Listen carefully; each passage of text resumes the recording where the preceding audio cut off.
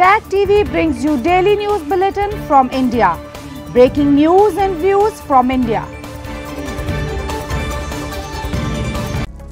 You're watching South Asia Newsline and have the top stories we are tracking for you on Monday, the 25th of March. Don't lecture, focus on stopping terror factories. India hits out at Pakistan. Pakistan wants to improve trade relations with India, says Foreign Minister. And activists at UN demand Pakistan to vacate POK and Gilgit-Baltistan.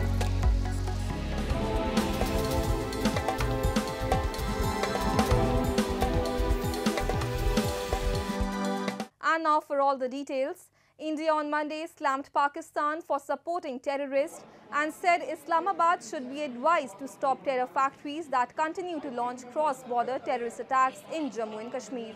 Representing India at the 148th Inter-Parliamentary Union Assembly in Geneva, Rajya Sabha Deputy Chairman Harivansh Narayan Singh said IPU members are well aware that Pakistan has an established history of harboring, aiding and actively supporting terrorists.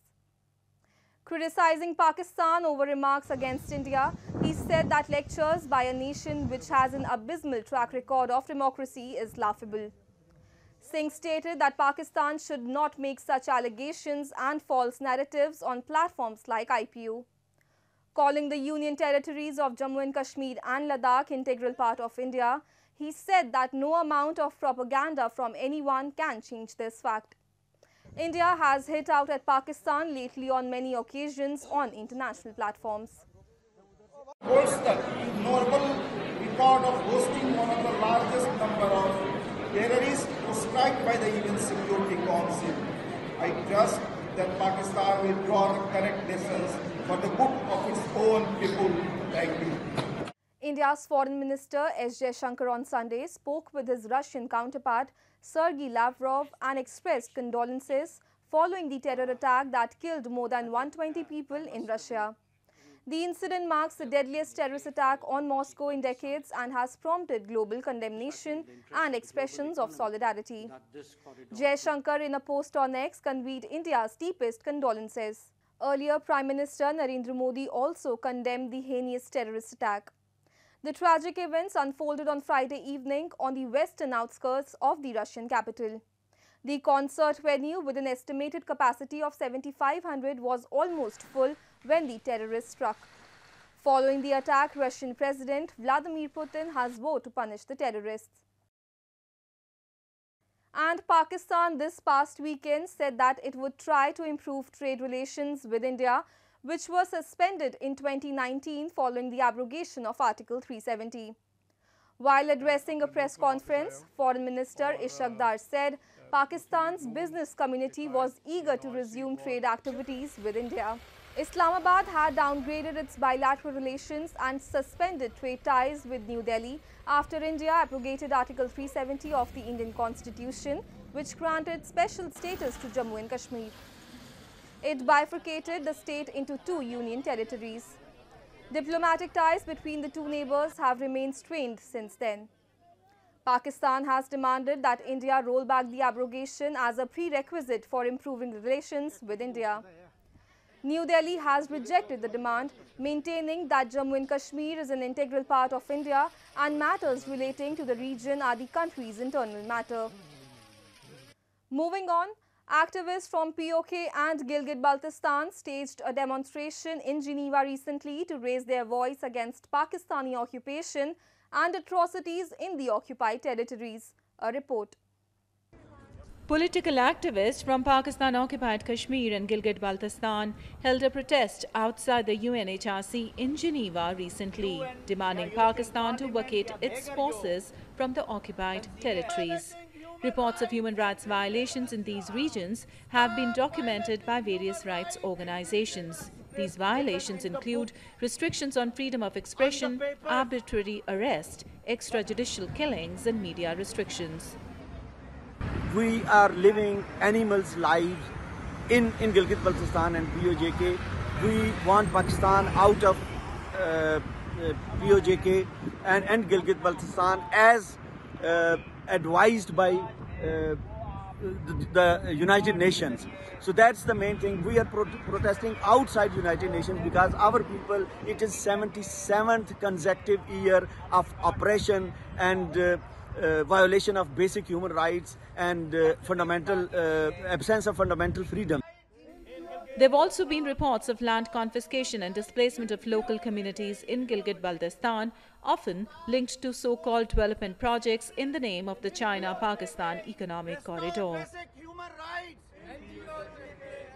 And I am here to represent our people against the occupation of the Pakistan, looting and killing of our people, our norms, our history, everything is dismantled by the Pakistani regime and Pakistani occupation. Moving on, former Maldives President Ibrahim Mohamed Soli has urged incumbent President Mohamed Muizzu to stop being stubborn and prioritize dialogue to address financial challenges and foster relations with neighboring countries. The comments at an event in Malé follow Muizzu's recent appeal to India for debt relief. Soli highlighted the misrepresentation of financial realities, pointing out that despite owing more to China, Muizzu sought debt restructuring discussions with India. Muizzu's stance on India has been contentious, with bilateral relations worsening since his assumption of office. His call for the withdrawal of Indian military personnel have strained ties, despite his subsequent claims of maintaining positive relations. And people across India and Nepal celebrated the festival of colours Holi on Monday by smearing each other with colours and dancing to beats of drums. Celebrated at the onset of spring, Holi is associated with the eternal love of Hindu Lord Krishna and Radha. Celebratory fervour engulfed India on Monday as people across the country celebrated the festival of Holi, smeared in colours of love and joy. Holi is the much-awaited festival among Hindus, especially among the youth, as people forget mutual differences and sprinkle powdered colours on each other. Heralding spring, Holi represents a time of forgiveness, renewed friendship and the triumph of good over evil. The festival is also associated with the eternal love of Lord Krishna for goddess Radha. Various pre-Holi festivities were also observed preceding the main occasion. हमारे यहाँ पे दोल मतलब भाईचारा है, लेकिन यहाँ है रंगों का उत्सव और हम सब मिलके बहुत खुशियों से बहुत दिन से प्रतीक्षा करने के बाद आज का दिन हम लोगों को मिलता है और हम लोग जी जान से इसको खेलते हैं.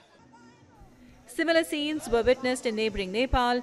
Dancing to the tunes of drums and cymbals, the locals threw colours at each other, engaging in fun, frolic celebrations at the Basantpur Square in the city, which is also known as the Holy Square because of the festivities.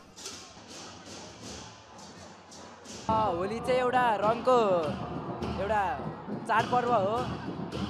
रङको चाडपर्व हो जहाँ चाहिँ हामीले धेरै रङ लगाइन्छ हैन. साथीभाइसँग कोही मान्छे बाहिरतिर हुन्छन्, अब तिनीहरूलाई भेला पार्नको लागि पनि यो एउटा उस बनाइएको हो, चाडपर्व बनाइएको हो हैन.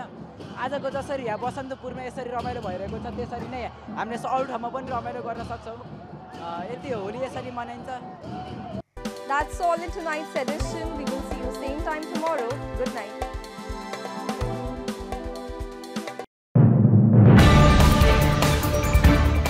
Tag TV brings you daily news bulletin from India. Breaking news and views from India.